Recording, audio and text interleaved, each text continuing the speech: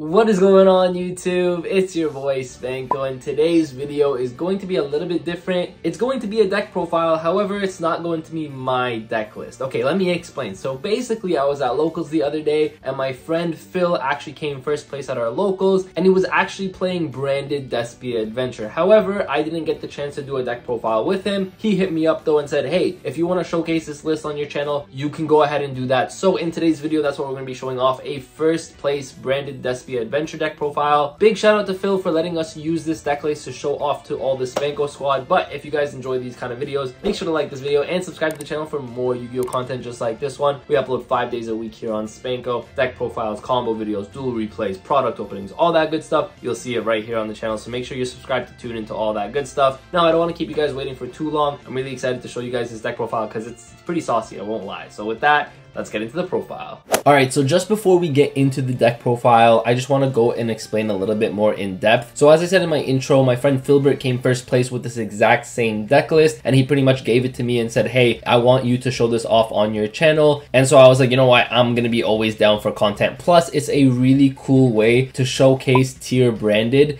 in a very competitive way. Of course, he came first place at our locals, but also the really cool thing about a list like this one is that it's different from your typical tier branded lists, right? So let's get right into it. Of course, we're playing Tearlament Sheeran, we're playing 3 Hoffinus, as well as 3 Merly. So 3 of each of the tier names, the important tier names that you really want to mill, and then we are playing 2 of the Rhino Heart. So this is the perfect Tearlaments lineup for a deck like this one. The really cool thing about this deck is, of course, you're going to be milling with your Tearlament cards, which is what you want to mill, but you can also mill a lot of other really cool cards. Like, let's say you mill something like your branded opening, that's just protection for you, right? You mill your Sulik, which of course we're playing 3 Sulik, by the way, as our Tearlaments card. This card is insanely powerful. You need to be playing 3 in a build like this one. And then we're playing 3 of the Perlarino as well as the 1 Terraforming. So this is the perfect Tearlaments ratio, and according to him, so I'm going to say this because, again, I didn't play this. This was my friend Phil. This is just according to him. According to him, these are the best ratios because you get to see the names as fast as possible with this deck, but Rhino is the worst one to mill, and you actually don't want to see Rhino as much in this deck because you are playing the Brave packages, you guys can see. So for that reason, the normal summon effect is actually not as powerful as in a pure Tearlaments build, for example, right? So this is it for the Tearlament monsters. Then for the branded engine, we're playing a little bit of a smaller branded engine. We're playing 2 Aluber, 1 Aldaz, as well as 1 Albion. This is all you're going to need. The really cool thing about this list over here is the fact that, again, you're playing the adventure package, so you don't want to actually normal summon these, but you have access to your branding opening, which is going to get you to your Alubar as fast as possible. We're also playing 2 branded fusion. Again, we're only playing 2. It's not a full-on branded package. And again, the reason for that is because you are playing Tearlaments at the end of the day, right? So playing 3 fusion is kind of bad because you're going to be milling your fusions more often than not. Here, you have a lot of consistency because you can get to your Alubars as fast as possible, get your branded fusion out of the deck, and then you're in a really good spot. We're playing, of course, 3 branded opening. With the adventure package, you want to be playing this because you want to be special summoning your Alubar. And then we're playing 3 branded and high spirit. This is a card that's really cool because it actually works really well in the Tearlament decks. So if you guys don't know or haven't seen this package before, I'm sure if you play Tearlaments you may have, but for anyone who doesn't know, this package essentially lets you dump the DES Frog or the D3S Frog, which is really cool because it's an aqua monster for you that you can use to fusion summon with. But what this lets you do on top of the fusion summon is it gives you access to your Albion to your hand, which helps you fix your hand. It also gives you access to be pitching your Tearlaments monsters because they're all aquas. So it guarantees you essentially a fusion summon just with this branded and high spirits. So that's why we're playing 3 of the high spirits. Then we're playing the adventure package, like I said earlier. So we're playing 3 of the water enchantress, 1 Griffin Rider, 2 Rite of Artemisia, 1 Fateful Adventure, as well as 1 Draco back. So I actually purposely asked him why he's playing the 2 right over the 3 right. Why didn't he max out on this? Again, essentially the reasoning behind it was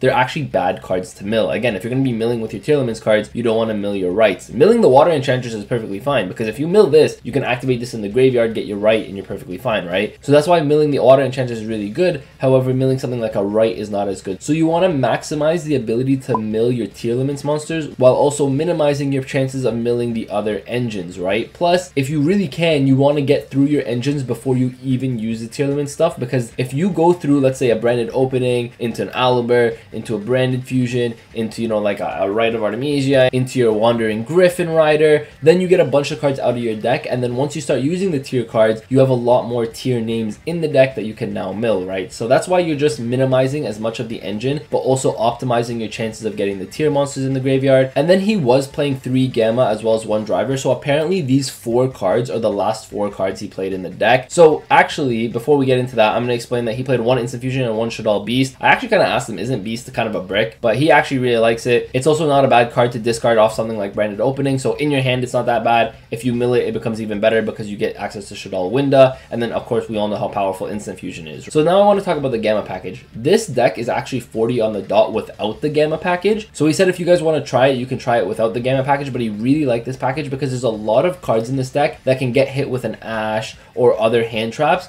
where Gamma is live. So let's say you activate your Tearlament and then they Ash this so they don't get a tier monster in your hand, then you know you can Gamma. Same thing if you use something like your Branded Opening and they go Ash, or your Branded Fusion and they go Ash, you can go Gamma. And then even something as similar as just going Ash on the Terraforming, whatever it is, there's a lot of situations where you have no monsters on the field, your opponent can hand trap you in some way, shape, or form, and then now you have Gamma for that, right? So Gamma is really powerful. There's times where you have tier monsters in your graveyard and nothing on your side of the field, and your opponent will attempt to DD Crow you so that, you know, you don't get the Tearlament effects off. You can also Gamma that as well. So that's why Gamma, he said, was very, very good for him. That's why he decided to up it to 44. It also stops you from drawing like 3 or 4 tier names in your hand that you can't really do anything with, right? So that's why I think these ratios, or he told me that's why these ratios are working the way they're working. Very, very consistent. Then moving on to the extra deck here, we are playing 2 Kikalos as well as 1 Kaleido Heart. Pretty standard in all Tearlament decks. Then we're playing the 1 Mirror Jade and 2 Lubellion. So I actually asked him why is he playing 2 Lubellion. He's not playing Albion, of course. You guys can see we're not playing any light monsters or any relevant light monsters for Albion. But the reason I actually asked him why he was playing 2 Lubellion is because he was saying how if the first one gets negated, so he's playing the second so that he can go into his Mirror Jade either his next turn, or he has more access to his Mirror Jade. He didn't want to lose to a single Lubellion getting negated, so that's why you're playing 2. He's also playing the 1 Albalenidus. This card is really good because this is also the card that you're going to want to send off of Mirror Jade, because when it is sent to the graveyard, you can add a Polymerization or a Fusion normal spell from your deck to your hand, which means that you can actually add the Instant Fusion. You can add another Branded Fusion. So that's why Albalenidus is in here. And then we're playing 2 Draco Stapelia. Draco Stapelia, of course, is just very powerful in today's format. The 1 Mudragon, the 1 Winda, again, if you mill the beast, you can get to Winda. The 1 D3S Frog, this is for your Branded and High Spirits. The 1 Dark. Dark is just a really good card overall in today's format. Of course, you can steal any of your opponent's monsters from their graveyard. And then it has a floating effect. When it's destroyed, you get to search a monster to your hand, which is really powerful. 1 Baguska as well as 1 Dweller. This is just to counter the other meta matchups, right? Specifically, if you're playing against another Tearlaments matchup, you can go Dweller, and then your opponent's going to have a tough time playing through this, right? So that's it for the main deck and the extra deck. Then this is the side deck that he played at our locals. Now again, side deck is always dependent on your locals. However, he said this is a really generic side deck that can really work against any locals. And with the meta today being a lot of Tearlaments, especially post-ban list, because you guys can see this was a post-ban list deck, right? You're not playing Red Reboot, you're not playing Fairy Tail Snow. So for that reason, this is the most generic and the most applicable post-ban list that he said that he could come up with. So we're playing 3 Sphere Mode, 3 Nibiru. Of course, we all know why these cards are really, really powerful. 3 Cosmic Cyclone, Mystic Mine is still a thing. You need to out the Mystic Mine.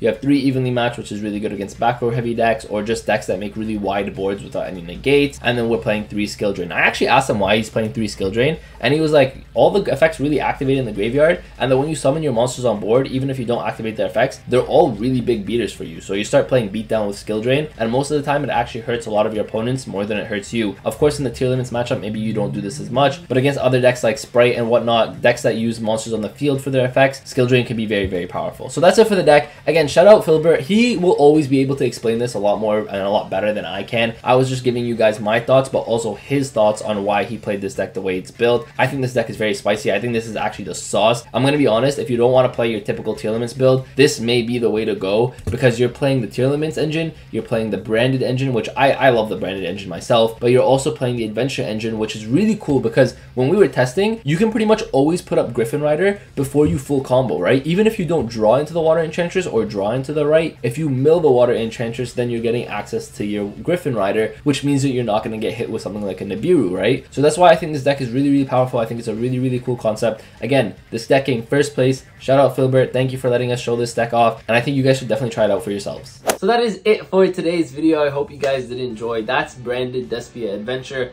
Honestly, when I saw this deck, I was like, how does this all synergize? But we did do a couple test hands at our locals, and I was like, wait, the synergy in this deck, the consistency of this deck is insane. He didn't drop a single game that entire locals, so if you go XO and just 2-0ing everyone, and it was all against meta, like he was playing only tier the entire day. So you can imagine if you're playing against the meta and you're going XO 2-0ing everyone, I think this deck is very good. So shout out Phil, thank you for letting us use the deck profile. If you guys who are watching, if you guys did enjoy or you guys want to see more content, make sure to like the video and subscribe to the channel for more Yu-Gi-Oh content just like this one. Like I always say, we upload 5 days a week here on the channel, all kinds of content, everything you guys can imagine will be here on the channel, so you guys should check it out. Make sure to stay tuned. I appreciate every single one of you. We're on the road to 10K. We just hit 7K. We're on the road to 10K. I know we can make it happen. So thank you guys all for watching, and with that, Spanko signing out. Peace.